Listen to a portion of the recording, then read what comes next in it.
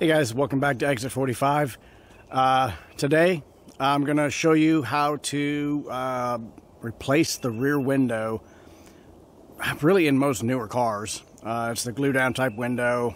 This is going to be on my 2016 Honda Civic, but like I said, most cars today are done the same way. So let me show you what we got and we'll go from there, right?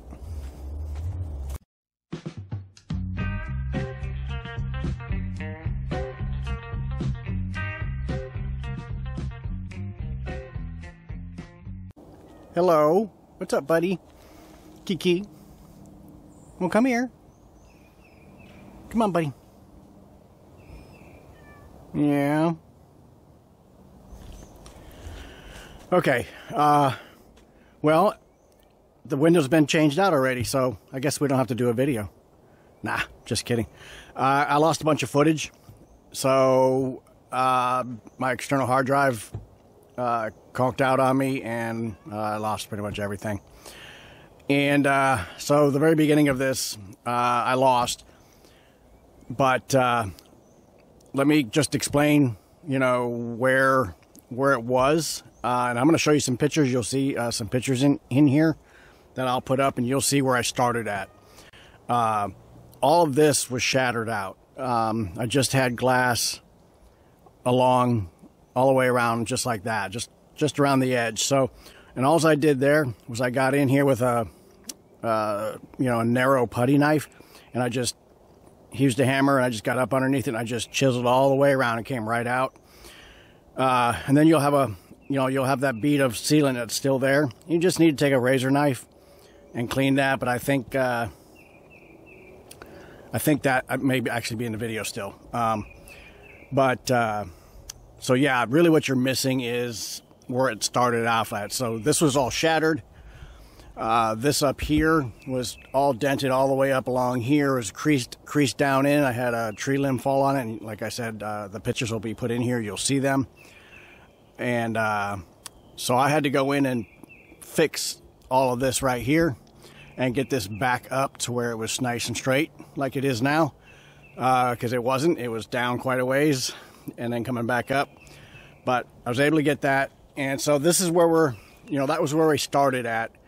And I just wanted to kind of show you that real quick. So, all right, so that's where it started. And then the video will pick up what I didn't lose, and you'll see the rest. So now that we've got all the excess glass from the broken windshield or rear window, we need to do a final cleanup in here. You can see there's just from all the years, there's dirt, whatnot. We want to make sure that we have a good seal, and then we're going to clean up the last little bit of the old sealant, just bringing it down flush to the metal. It'll leave a little bit in there, but that's okay. It'll bond to that really well. Okay, I think the first thing we're going to do is we're going to take a razor blade. Now I've cleaned this razor blade because it's brand new, and then they'll have them oil on it from the manufacturer so it doesn't rust. You can feel it when you grab them. There's just, it's on, you can feel it. And I don't want any of that getting on here. So, but all we're going to do here is we're just going to try and nice and easy make sure there's no high spots. I mean, when I trimmed this off, when I pulled the window out, it got pretty close. There's just some spots that I'll have to work on. But anyway, this is kind of a pain with one hand, but you get the picture. Just kind of work the razor blade nice and easy along here. Try not to scratch up your paint. In my case, it probably don't matter a whole lot, but for those of you who have a car that's not in the condition mine is after the hurricane, I can't do this with one hand. But anyway, you get the picture. We're just going to work the razor blade along here and bring this down to smooth. You can see some areas here where it's high. I just want to bring all that down. Here's some right here. So I'm just going to bring that all down so it looks like this. Now that I have my window channel all tidied up, cleaned up, and prepped. We can now come over here and, well, hopefully not break this, right? Kind of been my luck. This is a new glass. If you have an older glass, you definitely would want to check to make sure that your rear defroster is working. Even with a new glass, you should do it as well. I'm going to clean this first, so I'm going to just clean the whole back side, just get it cleaned up, make sure that this mating surface is nice and clean. The new glass came with the rubber seal on the bottom.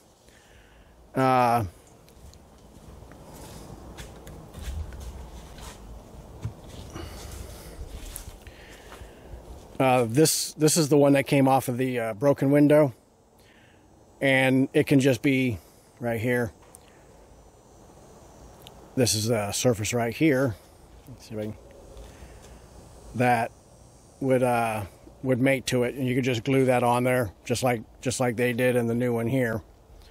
So I don't need this one now since mine came with one. I did not know it would, so I cleaned this up and got it ready. All right, let me. I'm just going to use a Windex and a paper towel on this and just get it nice and clean. All right, so as you can see, it doesn't matter whether it's a new windshield, a used windshield. Look how much dirt's on there.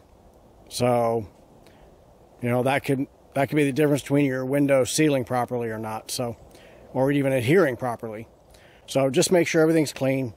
It doesn't take but a second. Okay, so I've got this set up, and we just want to make sure that we can go from one lead to the other lead, and this then should beep. If well, why is it not beeping? Because I can't do this with one hand,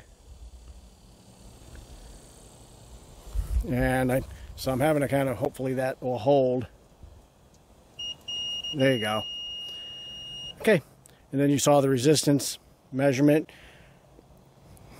Electricity will be restricted through here a little bit, which will create some resistance, which creates heat, and then that's what melts the ice off your windshield and all that. So pretty simple, pretty basic, but you have to make sure that there is a connection from one side to the other, or it won't work. All right, so there's a look at the window in place with a dry fit, no sealant. We just wanted to make sure we have everything lined up. Our gaps are where we want them. Everything looks really good. My gaps look good. And then we just use some tape. So when we come back in with it for the final fit, and these are cut now, so if we line up our tape marks, our window will be exactly where we want it. So we did it on both sides. And I don't know about you guys, but do those things make you as nervous as they do me? I hate carrying glass with them. It takes me like 5 tries to get them to stick in the first place. So that doesn't give me a lot of confidence. So, I don't know. Never had one drop, but still. All right, we're going to pull this back out, get our sealant in, put it back in. All right, so here's what we're going to be using. It's a 3M product window weld. I've not used this before, so this should be fun. But it just comes out of a regular caulk gun. And then this is where you'll puncture it. And you need a pretty substantial bead on around this thing, so you'll want to open that hole up pretty big. And then once you've got that, I'll show you how to cut this. And then once we're done with that, we'll pop that, put it in the gun, and we'll put our bead on. So we need to cut this, and it needs to be cut in a specific way, from what I understand. I've seen it both ways. I'm not 100% sold on the fact that you have to have the V cut. I've seen it both ways. So, but we're going to do the V cut just because it's harder. Why not? So what you want to do is have about a 1/4 inch opening. I'm going to guess because that's how I am.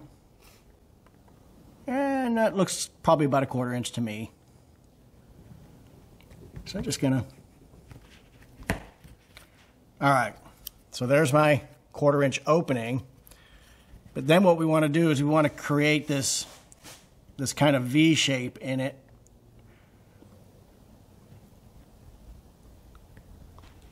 This hurts the fingers.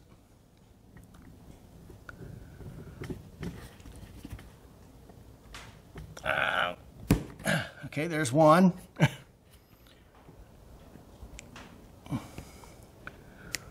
Ow. There's two.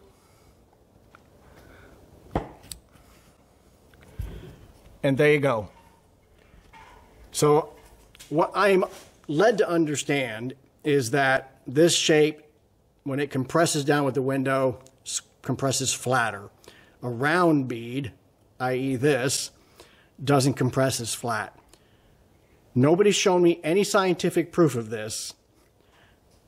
So you do what you want. That's my theory. I've never done it this way, so I'm going to give it a try. All right? All right. And you can see in here that I've opened that up as wide as I could get it to make sure that we have enough coming out to fill my new shape. All right. Okay. And there you go. Just pop that off the back, and now you're ready to go.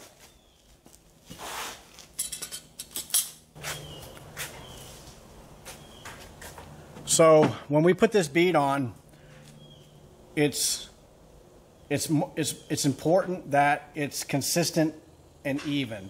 So you don't want to have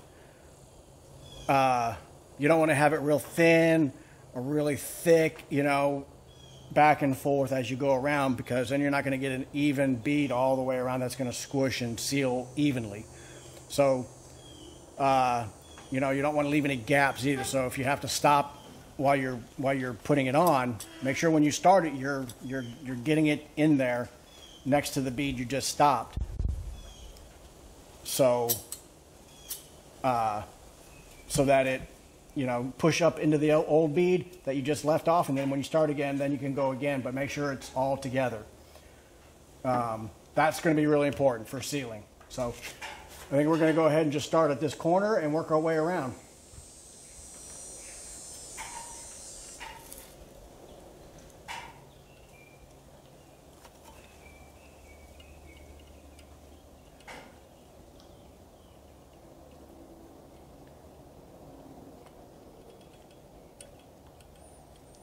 And you can see how it's standing up like that. See how I went a little too fast and then I got a gap? So this is kind of me trying to figure out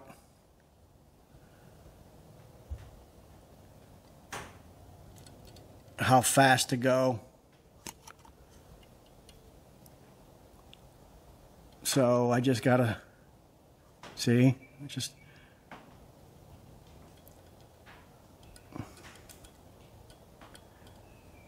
and what you want to do is you want to be laying this right on top of this old bead over here. If you can see right here, lay it right on top of the old one. I'll just bring you around here real quick and let you look at it, but we got a pretty good consistent bead all the way around for the most part.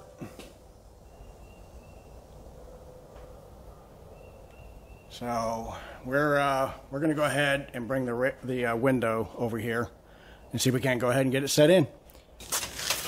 All right, here we go. Here we go. Because once we get up here, it's going to be all over. Okay. Hold on. Gotta get underneath the...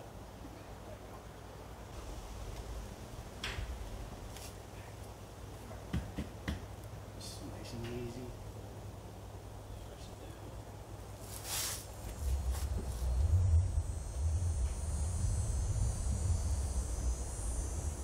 You look perfectly lined up.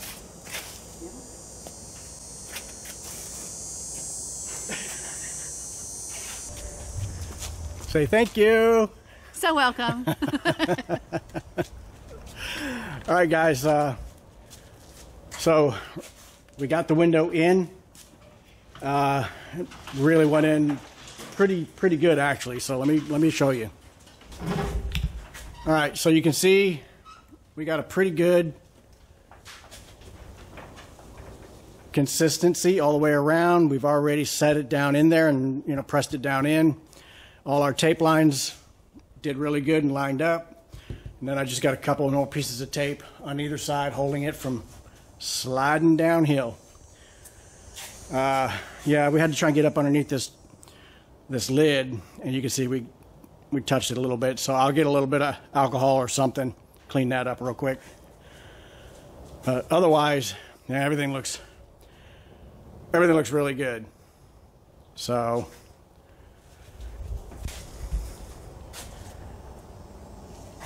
very nice.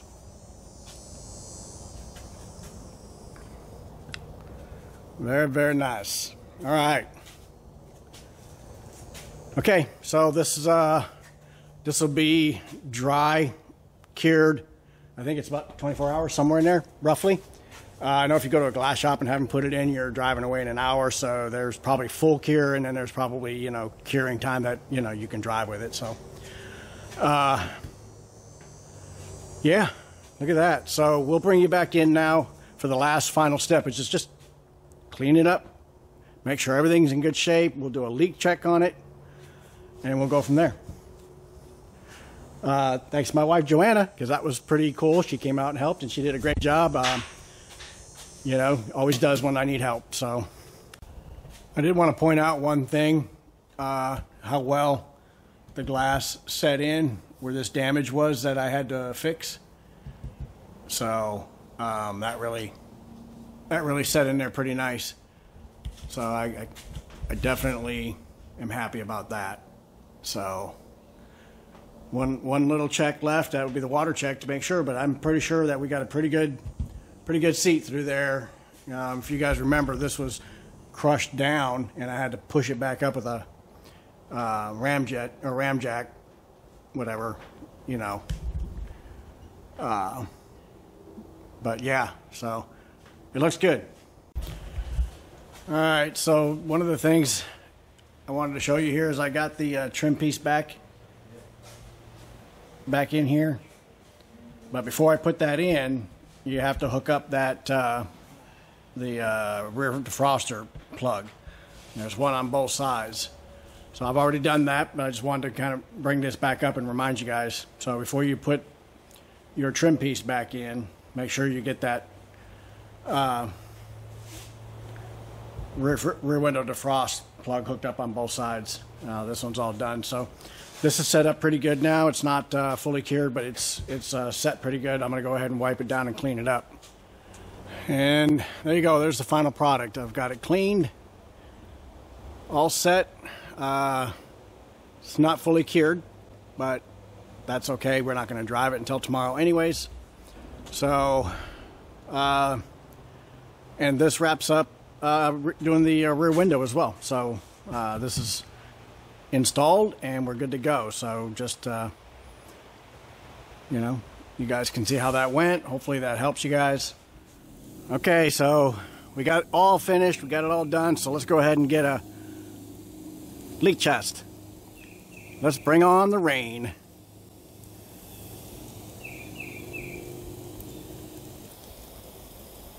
Just want to give it enough time to make sure, you know, if you have somewhere where it seeps in and it takes a while to get in, you just want to make sure you got it. Last thing you want to do is come out after a rainstorm and it's all wet. All right, that should be enough. All right, let's go check it out. Okay, let's see what we got.